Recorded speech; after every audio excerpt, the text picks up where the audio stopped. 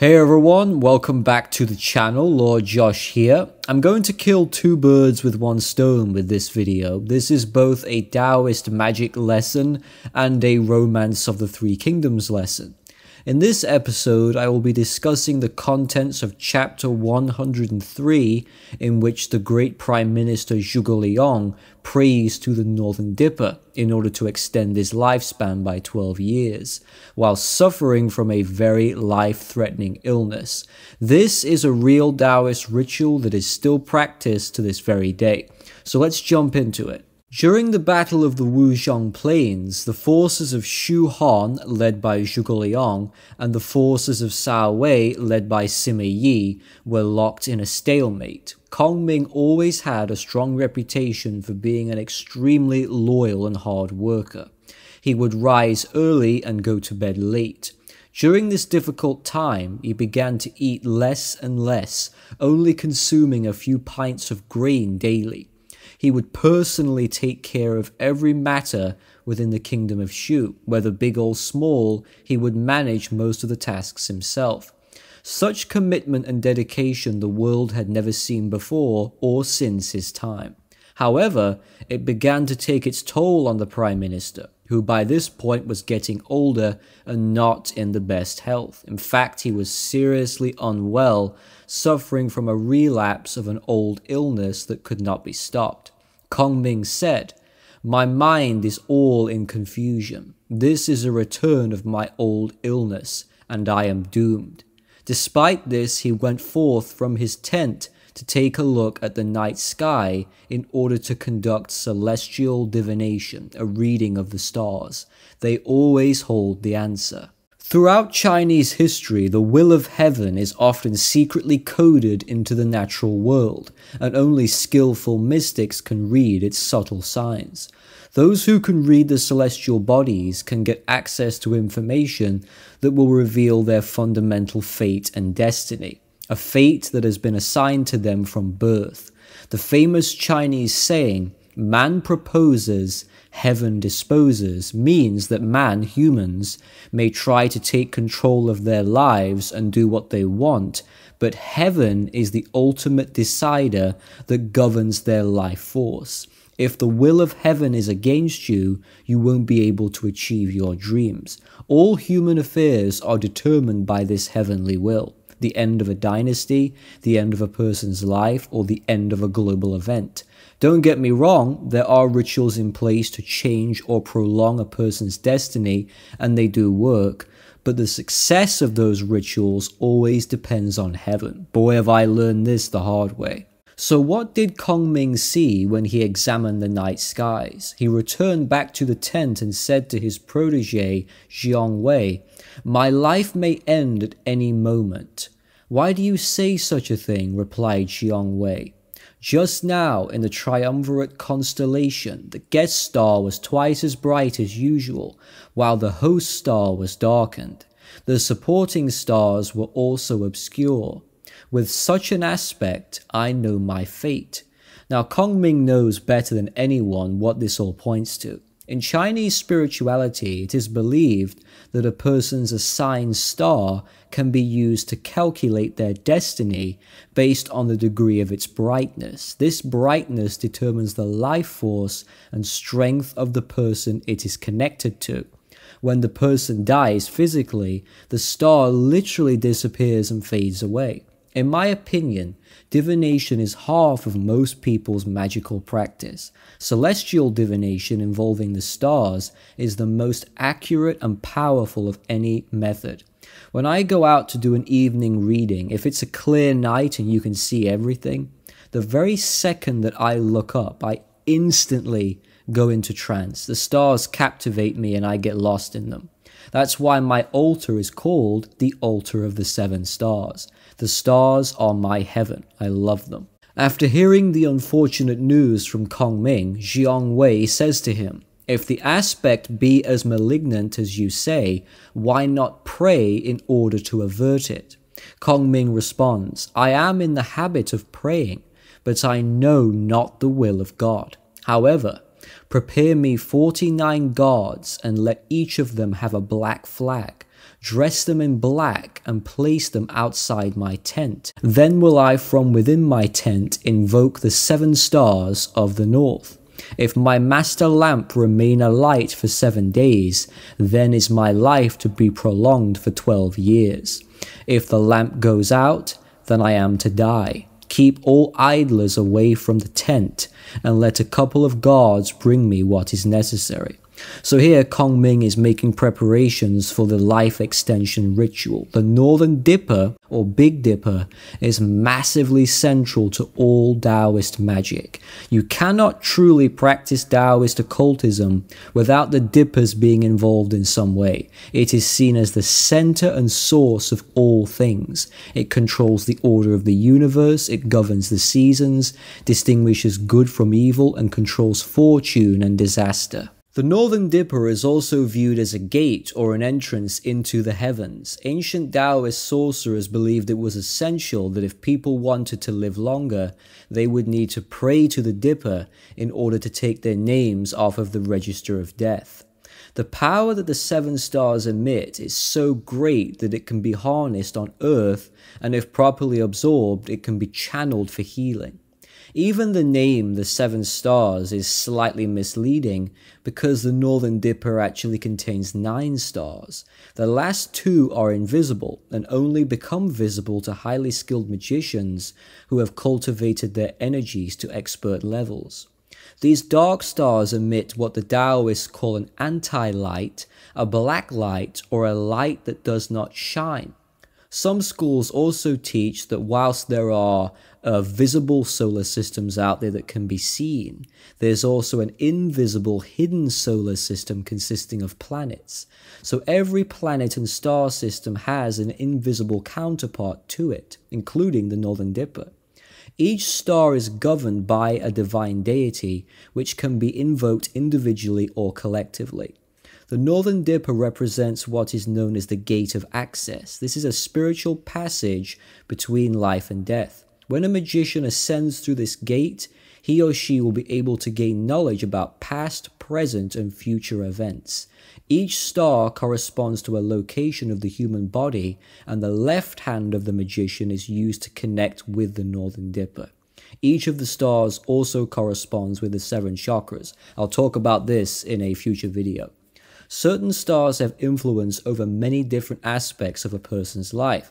If they are born human or animal, if they are to become rich, die young, stay poor forever, or achieve greatness. The female goddess Du Mu is known as the immortal mother of the Dipper. I'm sure some people will disagree with me here, and that's fine, but personally I consider the Northern Dipper to be the most important aspect of magical occult Taoism because it keeps everything in order.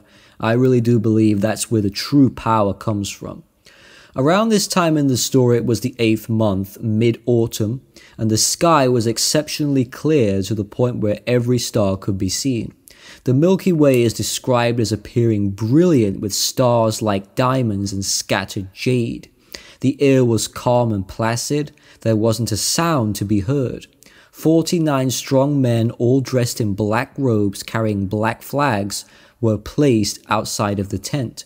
Black in ancient Taoist practice is considered to be the color of heaven. Inside the tent, Kong Ming prepared incense and offerings. On the floor of the tent, he placed 7 lamps, all arranged exactly like the shape and the pattern of the Northern Dipper and the deity's position above. As above, so below is at play here. Outside of the main 7 oil lamps, he placed 49 smaller oil lamps. In the middle, he placed his own lamp, which is known as the Master Lamp. The Master Lamp is assigned to the person's fate, and the flame represents their life force. So if the flame of the Master Lamp remains lit for 7 days, the person is cured and the ritual is a success. But if it blows out, this is considered to be a terrible omen, meaning that the stars have not granted the wish of the magician, and nothing more can be done to change one's fate. This is why the ritual is almost always done by an experienced Taoist priest, or at the very least a wise practitioner. This is not a novice-friendly spell. You are quite literally playing with your life if you mess around with this working. That's why I always tell people, if this is your first exposure to Taoist occultism, maybe try something a little easier and less risky. After everything had been placed in its proper area, Kongming began his prayer. This is exactly what he prayed. I, Zhuge Liang, born into an age of trouble, would willingly have grown old in retirement. But His Majesty Liu Bei, the glorious emperor, sought him thrice, and confided to him the heavy responsibility of guarding his son. He dared not do less than spend himself to the utmost in such a task, and he pledged himself to destroy the rebels. Suddenly the star of his leadership has declined, and his life now nears its close.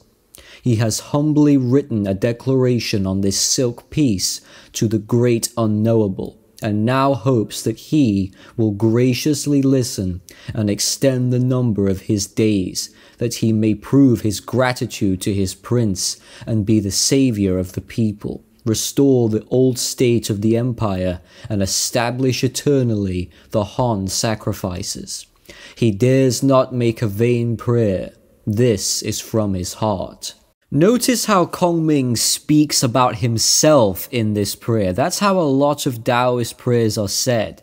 So if I wanted to perform a working, I usually say something like, I, Lord Josh Allen, politely request the following deities. Then I'll list the gods that I want to work with, and then I'll say, he, meaning myself, he requests your presence to assist him during this time. I learnt this from Kongming. I thought I'm going to try it and see if it makes any difference to my magic, and I can actually say yes, it does. Certainly with verbal prayers, incantations, mantras, it makes a noticeable difference. Also note the sincerity of the prayer and the respect. Some magicians have the perspective that spirits, gods, angels, demons are nothing more than servants, nothing more than a means to an end. You summon them up or you invoke them and you command the spirits to work on behalf of you. Get me this job. I want this sum of money. I command you to help me make this person fall in love with me. If you practice like that, that's fine. I'm not judging anyone. But you cannot treat the 7 stars like that. These stars deserve the greatest level of respect and reverence, and you cannot make a false prayer to them. They can read the hearts of mortals, so any attempt to deceive or trick them will backfire terribly. One thing that I also love about Kongming's prayer, he addressed the prayer to the great unknowable. Within magic, you will very quickly discover that God, the source, the Tao, the void, the supreme being can never ever be truly known or understood completely by the human experience. It is only after we are set free during death that we will return to oneness, and then we discover the true divine. Such divinity is beyond the 5 senses of the physical body. And if you think you've got it all figured out in flesh and blood, then you're deluding yourself. The Tao that can be spoken of is not the true Tao. There is a massive difference between calling a nature spirit by its name, because that's a localized entity that is here on Earth, in comparison to a star deity. That is a cosmic god. It's more mysterious than we can comprehend. They say knowing is half the battle. The rest is knowing what you do not know. Back in the tent, the prayer ended and Kongming waited for the morning to arrive. The next day, despite being ill, he did not neglect his duties. Being a true workaholic by nature, he continued on despite spitting blood throughout the day. In fact, just a second, this is such a moving story, and Kongming is such an inspiring person. I'm actually going to ask my viewers, all of you watching right now, to light a candle in memory of Kongming. Don't practice any spells, just light a simple candle and keep Kongming in your thoughts. Please do that now if you would. Thank you. I'm just going to light one myself here. Okay. During the daytime, Kongming took care of his plans, and at night he performed a Taoist ritual dance known as pacing the 7 stars or star stepping, sometimes called the steps of Yu. There are many variations of this sacred practice. During the Tang Dynasty and the Song Dynasty, there were over 700 variations of the steps. Each Taoist school has its own steps and they vary greatly, but most Tao practitioners agree that the main purpose of pacing is to ascend from earth up to heaven or the 9 heavens in order to practice magic in the heavenly plane. Magicians can visit deities, and if they know how, they can bring back the star energy back to earth to hold on to it. It's literally like walking in between the worlds whilst in a deep trance. One would imagine themselves flying across the stars, visiting the celestial gods as you travel from star to star. Some practitioners step at each star and invoke the spirit's name, whilst reciting incantations and performing hand seals, otherwise known as magical hand gestures. Star stepping has many different uses. For example, magicians who practice Lei Fa, thunder magic, will use a unique stepping pattern which removes yin breath from the body, allowing the magician to discharge powerful yang energy which creates the sound of thunder. They will also summon the thunder from the direction to which the handle of the dipper points in order to destroy demonic entities. Most weather magicians that I know use pacing to control different aspects of nature for weather magic, summoning wind, calling rain and snow. Pacing the 7 stars is one of my favorite techniques for weathermancy. It always works. Sometimes it works too well, so please do be careful if you try it. During this time, Kongming's rival Sima Yi of the Wei army remained on the defensive. One night as Sima looked up to the stars, he turned to General Shahubar saying, "A leadership star has just lost position. Surely Zhuge Liang is ill and will die soon." So even the enemy could tell that his time was most likely up. However, during the 6th night of the ritual, his master lamp was still burning brightly, and it showed no signs of fading out or becoming weak, a very auspicious sign. Kongming began to feel a secret joy within himself. Perhaps his fate is not yet sealed, and the prayers have been answered. Jiang Wei entered the tent to watch some of the ritual for himself. He saw Kongming holding a ceremonial sword, his hair loosened while star-stepping and pacing around the smoke-filled tent, the incense gathering everywhere. There Kongming was, invoking the star deities. It is common for Taoist magicians to untie their long hair when they perform heavenly rituals. Just as everything appeared to have been improving, loud noises were heard outside of the tent. Suddenly, Wei Yan, a prominent Shu general, storms into the tent and accidentally knocks over Kongming's master lamp. The lamp falls to the ground and the flame blows out, forever sealing the fate of Zhuge Liang. The lamp of fate had been extinguished. Seeing this, Jiang Wei pulled out his sword to slay the general, but Kongming stopped him, saying, "Life and death are foreordained. No prayers can alter them." Shortly after this, Zhuge Liang passed away on the Wuzhong Plains in August in the year of 234. It was said that heaven grieved and earth mourned on the night of his death. Even the light of the moon dimmed as Kongming's soul returned to heaven. So that is the story, and that's the ritual. Thank you for watching this video, I greatly appreciate it. Please do remember to check out my playlist, very extensive playlist on Taoist Magick, where I cover all forms of ritualistic Taoism, and also check out my extensive playlist on Zhuge Liang, where I talk about the stories from the novel, Kongming's history, his battles, his inventions, my poetry for him. Check them out and enjoy them. Thanks for watching, and I'll see you soon.